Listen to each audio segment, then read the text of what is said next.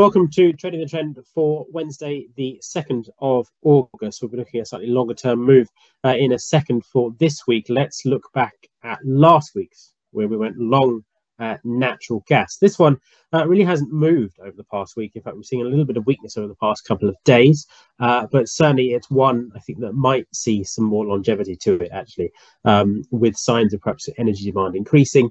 It might be that the fundamental view continues to support further upside in the price, even if for the moment we've yet to see much of a move, and that is most likely connected to the downgrade of US credit by Fitch last night. So just putting a bit of pressure on risk assets across the board, and natural gas is certainly not exempt from that.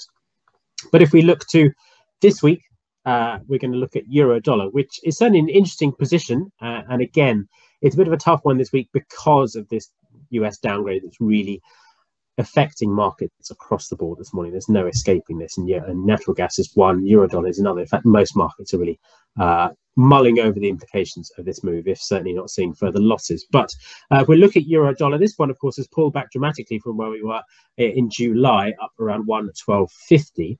But the overall trend is still there, even if it perhaps looks a bit knocked back over the past 3 weeks or so. But we're looking for this to continue, really, perhaps thanks to continued caution on the Fed's part with regards to more interest rate hikes.